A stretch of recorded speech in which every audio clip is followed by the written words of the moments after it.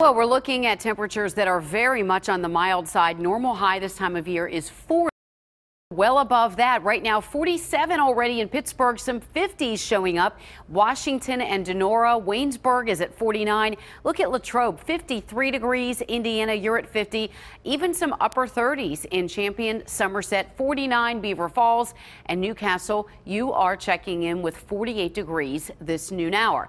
So not bad for December. Here's a look at our radar loop. Over the past 6 hours, not much going on as we look for precipitation, just some cloud cover in most of our area, but you see the first little sprinkles coming just to the south of Montague County and then over into portions of western Maryland on over into the Bedford Altoona area, starting to get the first little bit of this moisture that's coming up from the south. It's been plaguing central and southeastern Virginia, West Virginia, and in through western Virginia all morning. Then there's another little bit of moisture that'll be moving in from the west. This is running into a little bit of drier air, so that will take a little longer for that to sort of manifest itself tonight. So the models are sort of delaying the onset of this rain just a bit.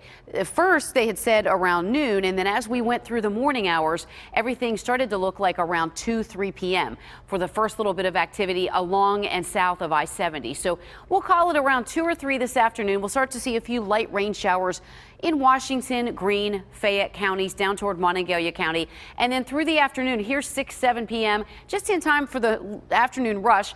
Possibly a little bit of light rain around Pittsburgh, but most of it again will be along and south of I-70.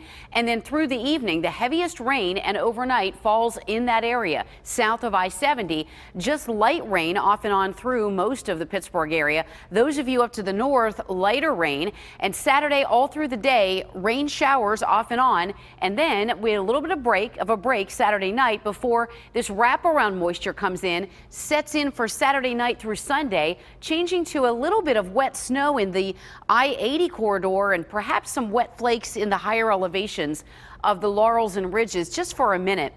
Most of it will be rain, and by Sunday noon, it should start to die out and taper off a bit. So hopefully for the Steelers game, things will be take the poncho, but you could see just a few showers. The projected rainfall totals have been dialed back as well. We had seen some models predicting up to 2.5 inches of rain. It looks like from Pittsburgh to the south, possibly an inch to maybe an inch and a half down south of I-70. Those of you to the north, 1/4 to 1/2 inch, and that's over 48 hours. So cloudy and mild with rain developing this afternoon, south to north. 48 degrees going to be your afternoon high. Once the rain starts, we'll stay pretty steady there in the upper 40s. Tonight, very mild rain once again with the low temperature only 40. And then your 7-day forecast, well, we get up to 50 again tomorrow, but it'll be off and on periods of rain and a little bit of a chance of a wet snowflake mixing in Sunday morning for those of you in the Laurels and Ridges.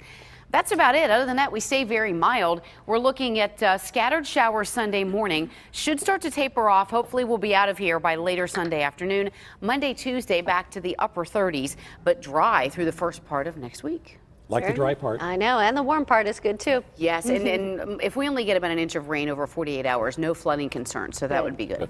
Thanks, Kristen.